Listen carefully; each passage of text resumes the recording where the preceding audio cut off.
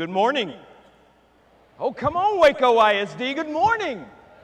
How are y'all? This is the start of a brand new school year. How are y'all? You look great. She said, my name is Patrick Briggs. I have the privilege and honor of being your AVID Texas State Director, which means my entire job is to support about 1,000 schools just in the state of Texas that have the AVID College Readiness System. Follow me on Twitter. I am tweeting some great stuff.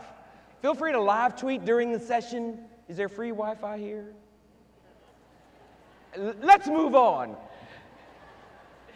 So without any further ado, I had the privilege and honor of addressing most of you last year. How many of you were here last year when Region 12 did the Convocation? Wow, it looks like we have quite a bit new staff, or some of us couldn't make it last year. Now I am pushing the button. There we go. All righty.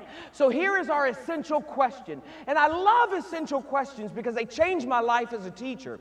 I can remember when I was that 21-year-old teacher, had my college degree from Prairie View A&M University. Who you rooting for? Ow! Who you rooting for? Y'all went to Prairie View. Had that college degree from Prairie View A&M University, had my teaching certificate from the state of Texas that expires at life. How many of you have your lifetime teaching certificate? I'm looking over here. Y'all didn't even know those existed, did you? Yeah, my principal certificate is life. You couldn't tell me anything. So I walked into a classroom of 12-year-old people and let them know how lucky they were to have me. They don't just pass out those pieces of paper, college degree, lifetime teaching certificate. I must be good. That was me. I was a hot mess at 21 years old. And I can remember I put my objective on the board. Do you put your objective on the board? For whom is that? Oh, let me go back to my first language. Who's that for? Because I would ask a 12-year-old person, okay, the objective on the board says the students will be able to distinguish among photosynthesis and cellular respiration. Then I'd look at a 12-year-old and say, okay, so what are we supposed to do today? And they say, I don't know, you write that up there every day. And I realized it didn't have anything to do with students learning. It was about me being compliant. So I went to an essential question. Now, wait a minute, let me stop here. I need you to keep your job. So if the directive is to have an objective on the board, I need you to get paid every month. Write that objective on the board. But what I added to that was an essential question. So for my students, what should you know and be able to do when you leave here? That would be ours. So our essential question is, how can I, talking about y'all, how can I ensure innovation and excellence in education to prepare all learners? Now, from where did I get that essential question? And it's quiet. That would happen to be your mission statement. Oh, some of y'all like, really? Yeah. Yeah. This is what you advertise to the world as the reason why you exist, the reason why these lights are on and people pay taxes. That is your purpose. Straight from your website, your mission, and I love it. And y'all don't know, woo, I just got happy and went to shouting when I saw y'all's mission. That mission says, all learners. That means 99 and a half won't do, right? Come on, Waco, 99 and a half won't do. Y'all know I'm from the Black Baptist Church. I need a little call and response this morning. 99 and a half won't do. Ain't that right, Waco? All right. Now, all learners. So I got excited when I read that. Because let me take you back. When I was that 21-year-old teacher, you see the teacher in the picture up there, how happy and smiling he is. Those children in the picture, look at these children over here, happy, smiling, grinning. I'm going to keep it real. I looked like that man the very first day of school as that first-year teacher. And not again until the last day. But the 178 days in between, that wasn't me. How did I get there? How did I get from wanting to change the world on fire about doing great things for these children to by Thanksgiving, There were a couple of them I didn't like. And about 20 of them who hated me. Shame on me. But how did I get there? Well, I know now that I'm approaching 50, and I know what you're thinking. He can't possibly be almost 50. Cocoa butter. Some of y'all caught that. We'll talk about that later. But I went into that classroom full of children, letting them know how lucky they were to have me, and I defaulted to what was comfortable for me. I defaulted to my learning style, and I began to teach little bitty Patricks. If you weren't a little bitty Patrick, you didn't do well. But of course, I was in the teacher's lounge talking about you. These kids can't learn, they're a hot mess. Shame on me. Because one of the things I did was I gave my kids notes. I would spend weeks and then give them a test in science. And I told these children, all of you are going to make a 100 on my test because I made the test straight from the notes. Guess how many 100s I had on that first test? 0! I even had kids fail that first test. So of course, because I knew it all, I blamed children. And what I realized is I spent weeks teaching them how to copy. That was the course I was teaching. How do you copy? And then I was mad at them when they couldn't perform on a science assessment. Shame on me. There was no alignment there. We as teachers, we're the most powerful people on this planet because we control a variable. Between what we're supposed to teach and how we know if they've learned it is a variable called instruction. And what we choose to do with these great students for 180 days starts to control the trajectory of the rest of their life. And I didn't understand relationships either. Relationships. I remember that first year, I had that seasoned teacher come in and tell me, don't smile before Christmas. Dr. Phil asked my favorite question, Patrick, how did that work for you? And it didn't, because I didn't have what we call relational capacity. It doesn't matter what study you look at. If I want to increase test scores, if I want to increase how students feel, if I want to increase what they understand, if I want to increase the meaningfulness, single biggest factor is relationships. Think about it. All of y'all, great teachers, have taught a kid who would do anything in the world for you. Great kid, never causes any problems. And that same kid goes to third period and acts like a fool. Let's keep it real. Does that child change and flip out in a 5-minute passing period? No! What changes is the relationship between that kid and the significant adult in the other room. And I can remember going and checking on my kids once I became a better teacher in that in-school suspension room and said, what are you doing in here? You're one of my best kids. I never have any problems from you. And the kid would look up at me and say, Mr. Briggs, I can't stand her. She racist, huh? Like, whoa! I've never seen that kid. And what I realized is I wasn't special. I chose to invest in something called relational capacity. What can I do to, with, and for you solely based on our relationship? Quick experiment. You all left home this morning, right? Okay, I told y'all where I was from. Y'all left home this morning, right? All right. What if when you left home, somebody stopped you, whoever lives with you, stopped you and said, oh, you going to that convocation? I just want you to know I love you so much. And then that person added, you are just so beautiful to me. And then they finished up with, and you know, I can't wait for you to get home today because I'm going to have a special surprise for you. Would y'all have liked that? Yeah! Well, wait a minute. Let's see if relationships matter. What if when you came in here this morning, I stopped you and I said, oh, you going to that convocation, huh? I just want you to know I love you so much. You know, you are the most beautiful person on this planet to me. And I can't wait for you to get home tonight. Because I'm going to have a special surprise for you. Would y'all have liked that? No! Somebody over there say yeah.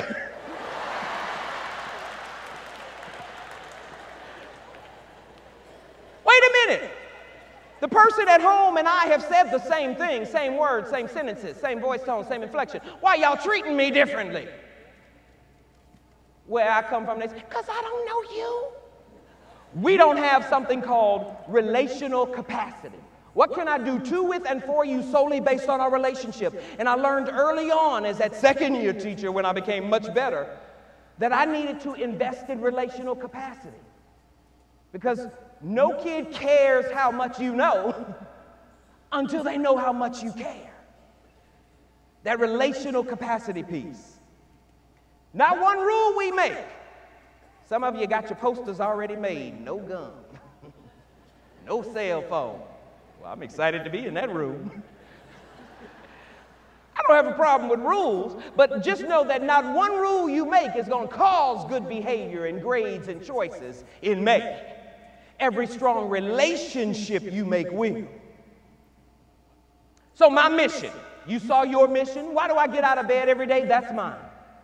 To close what we call the achievement gap by making sure all kids are college ready. I want every single child that we have the privilege and honor to see next week, I want them to be college and career ready, because we'll start to see what that does for their opportunities. Because you see that word achievement gap up there? I don't believe there's such a thing. There is no achievement gap. I can give you 50 reasons why statistically I should be dead or in prison. Statistically, I had a better chance at both. So where's my achievement gap? I wanted it. It was promised to me. You see, it doesn't exist. Because I had great educators like you who closed the two real gaps we have in this country. The first gap, we have an opportunity gap. Who has the opportunity to learn at those high levels to be made college and career ready? Not y'all. Let me tell you about me in Houston. This doesn't happen in Waco. This was me in my school in Houston.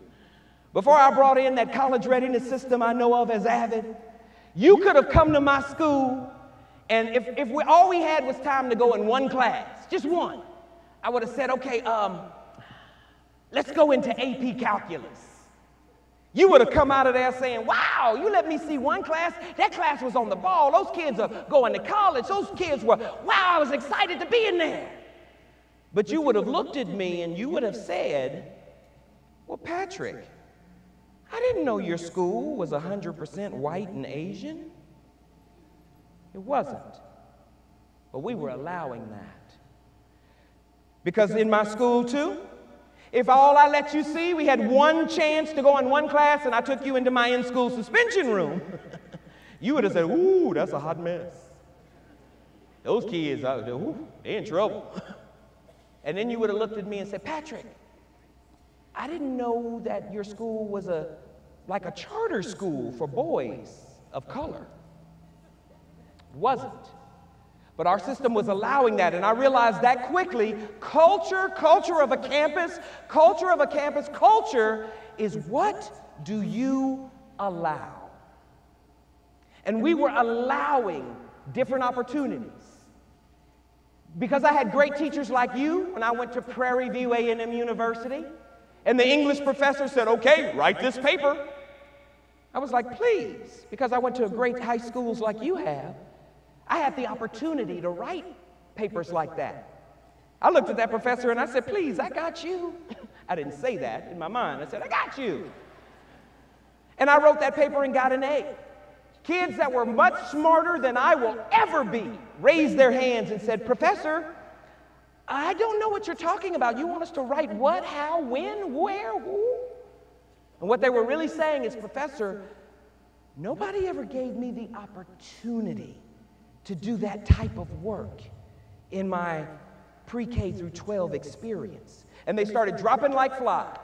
They were much more intelligent than I will ever be. Great teachers like you made sure I had the opportunity to be college ready. So your biggest gap is there's no achievement gap, there's an opportunity gap. Second gap, the expectation gap. What do we expect to be college and career ready? Not y'all. Let me take you back to Houston. Because if you had looked at that AP Calculus in that in-school suspension room, you would have seen a different set of expectations for students. We expected one group to do well, go on to college. We didn't expect it from the other group. And let me tell you, in my school, AP wasn't full of the smartest kids.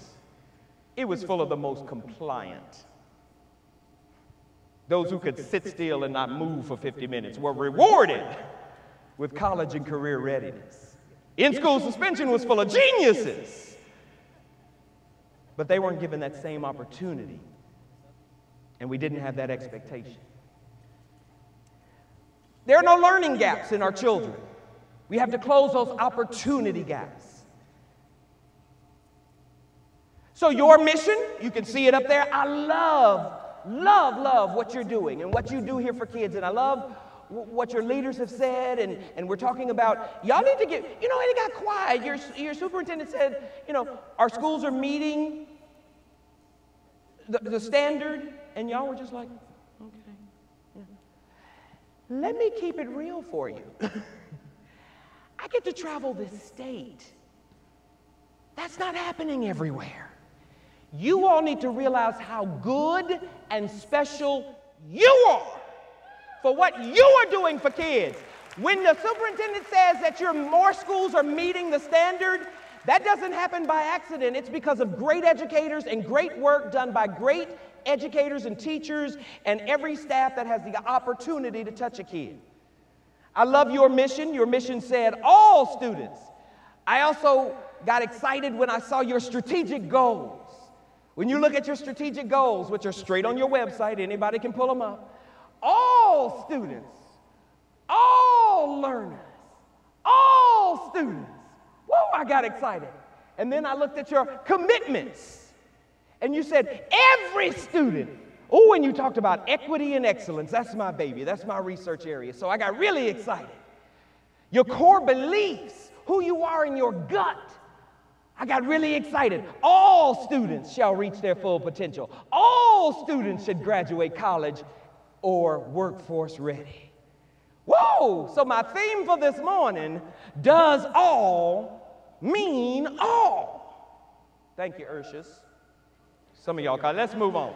Does all mean, I'm going to open the altar in a little bit. Does all mean all? Because when we look at the definition of college readiness, what is college readiness? David Connolly's your go-to guru. He literally wrote the book on college and career readiness. You can see his definition is really simple.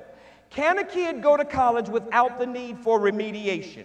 In Texas, we send half our kids to college taking a remedial course, a developmental course. Do they have to pay for those courses?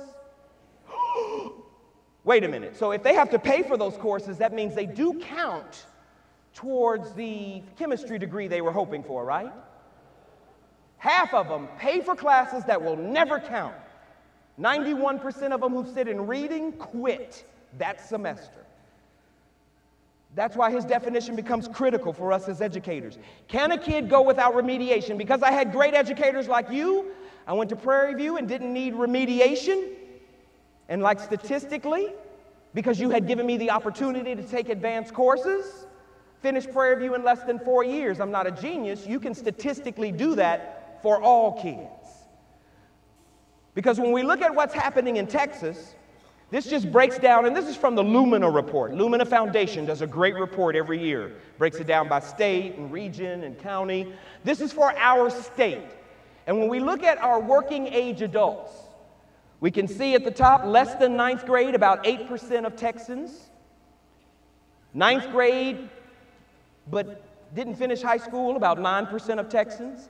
Finished high school, about a quarter, and that's it. So you can see the vast majority of people walking this country don't have the piece of paper you have called a bachelor's degree. It's not because they're not smart. It's because of that opportunity and expectation gap. And when we break it down by race, it starts to look much worse. And so we talk about an achievement gap, and what I say is, when I look at those statistics, I see where I should be. But great educators like you took seriously the notion of closing the opportunity and expectation gap. Because here's where that sense of urgency comes for me. There are only 6 things our babies can do when they leave us. When I look at all these babies over here, I'm sorry I'm calling you babies, that's just where I'm from. When I look at these great children over here, there's only 6 things they can do when they leave you. Everybody in the world is currently doing one of these 6. Everybody who ever lived on this planet is currently doing one of those 6. Everybody in China is doing one of those 6. Everybody in Afghanistan is doing one of those 6. There are only 6 things we can do when we leave formal schooling. Number 1, you can go to school. You can go to college. You can go to 2-year school, a certificate program, technical school. All great choices. Can I do number 1 if I don't finish high school? It's not going to happen. But I still have 5 other choices. Number 2. Great choice. You can go to the military. Can I do that if I don't finish high school? Not in this country.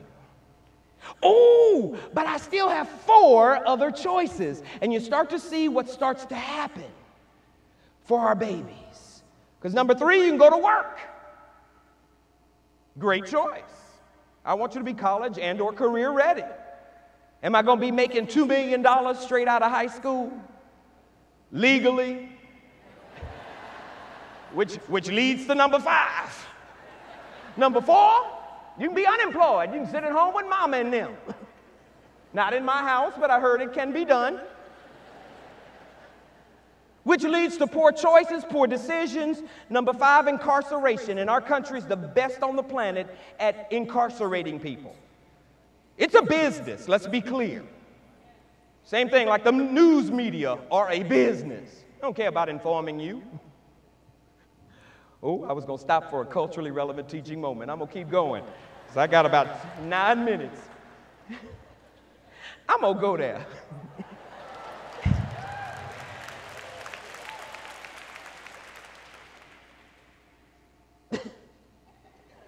Black folks, can I give away some of our secrets? So black secret number 1, I have to ask for permission. Ooh, black secret number 2, we have to have a quorum, and we have met it, okay? Ooh, black secret number 3, Al Sharpton don't speak for all of us.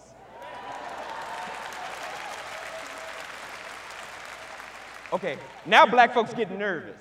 See, y'all know black rule number 1, I got my permission. Black rule number 4, most of us believe OJ did it. We're not going to tell you that. Black folks getting real nervous. Ooh, black secret number 5. Half the time, half, 50% of the time, half. I do not get change from the store placed in my hand. Half the time, most of the time. Okay, wait a minute, it got a little quiet. Yeah, y'all drop out. What are you talking about? It's 2000. What, huh? If you know what I'm talking about and you've experienced this, would you just stand right quickly? Look at the demographics. It's 2015. I didn't get together with all these black folks and say, okay, I'm going to say something and I need y'all to stand. No, they know what I'm talking about. I could spend the rest of this speech telling you different things that happened to me solely because I am blessed to be this color. I'm followed in the mall. I can be dressed like this. They're going to follow me around. Can I help you? No, you can't help me. Can I help you? No, you can't help me. And then finally, this is what always happens. They come over, sir, the clearance rack is in the back. Now, see, I really wanted the clearance rack, but now I can't go.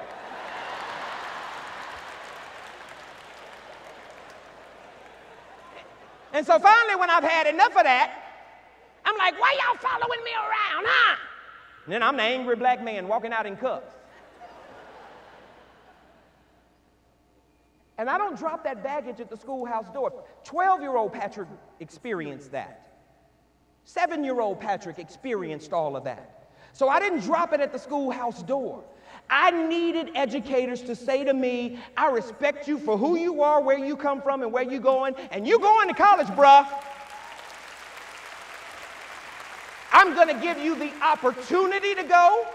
I'm going to give you the opportunity for some honors classes, and I'm going to expect you to do it. And the only reason I'm standing on this stage today is because great educators like you close the two real gaps that really cause that number 4, 5, and 6.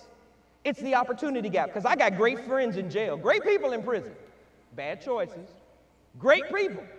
And I go visit them, and they be like, Patrick, you know what, you so much better than us. You know, we wish we were like you. And I say, stop it. We were raised together. I am no different from you, and I am definitely not better than you. The only difference I am on this side of the bars is because I had great teachers like the ones in this room who closed my opportunity and expectation gap, period. And the sixth option is death. But everybody on this planet is currently doing one of those. Everybody who ever was on this planet is currently doing one of those. Our job as educators is to say, we got 6 opportunities. I want you to have all 6 available to you, because guess what? If they have all 6 available, they're going to take number 1. Because when I go visit my cousins and them in prison, they don't look at me and say, you know, number 5 was always my choice. That's why I always, please. They have number 5 because you saw how number 1, 2, and 3 start slowly slipping off the tables, and there are only 6 things they can do. Because what I want to make sure that we do is to make sure they understand that the lifetime income starts to double and triple based on education. I can also double and triple your chances of being employed just by being college and career ready. I can make sure you're happier. Look at y'all happy. Because you got insurance, you probably took a little vacation. Everybody can't do that. That is directly linked to your choice to take number 1, which is directly linked to the opportunity and expectation that you had. So back to my question, does all mean all? Because as that first-year teacher, that was me. I thought I had to be equal because I wanted to be fair. So I would teach kids, I'm going to give you a box for photosynthesis. Stand on it so you can see the game. The objective here is to see the game. Brother number 1 on the left, yay, I can see the game. I'm successful with the objective. Brother number 2 in the middle, yay, I can see the game. I'm successful with the objective. Brother number 3 on the end, I knew he was going to be looking at the fence when I gave him the box. But I wanted to be fair. Fair and equal are 2 different things. They never have been the same. Because think about it, we're the only profession that does this. If this brother here, if I'm a doctor, and you come on into equal law office, equal doctor's office, and you got Ebola, ooh, you in trouble. And this sister sitting next to you, you have a little cut on your arm, you just concerned about it. And the sister sitting next to you, she had a hip replacement. Well, this is equal doctor's office. I want to be fair. So I'm going to give all 3 of you a Band-Aid. She going to be all right in the middle. 2 of y'all going to be looking at the fence. I'm equal law office. I'm a lawyer. Equal law office. You on trial for murder and got Ebola. You in trouble. You got a speeding ticket, and they say you robbed the store. I'm sorry, sister. That's what you get for sitting in front. I wouldn't, as your lawyer, say, well, I got to be fair. I got to be equal.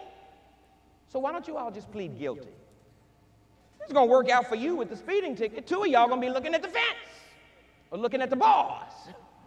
So my goal is what we call, and this is straight out of your strategic goals. That's the reason why I started shouting when I read it. Equity. One of your goals is equity and excellence. What does each child need to be successful? I'm going to give each kid what he or she needs to be able to achieve the objective. I'm not going to apologize for treating people differently, because we already do that, because we understand fair and equal are 2 different things. Think about it. You got a kid on an IEP that says he gets note-taking assistance. Does he get it? By law, he better. And then I'm a kid in your class, and why he get those notes? What are you going to tell me? Because I said so. And so I start to get to assign the reason why you're treating me differently. And remember, 7-year-old Patrick had things happen to him in the world that makes it real easy for me to assign a certain reason. That's another workshop. Let's move on. So equity and excellence is one of your charges. Because I want to raise the achievement of every kid, but at the same time, I want to narrow the gaps. Our goal is that equity and excellence. And I'm so excited to be here because I know you're about raising the achievement of every kid, narrowing the gaps, eliminating predictability. Not y'all, but in Houston, shame on us. If this was me back in Houston before AVID especially, and I said, okay, we're going to see babies in a week, could you all tell me which student group would do the worst on STAR and EOC this year?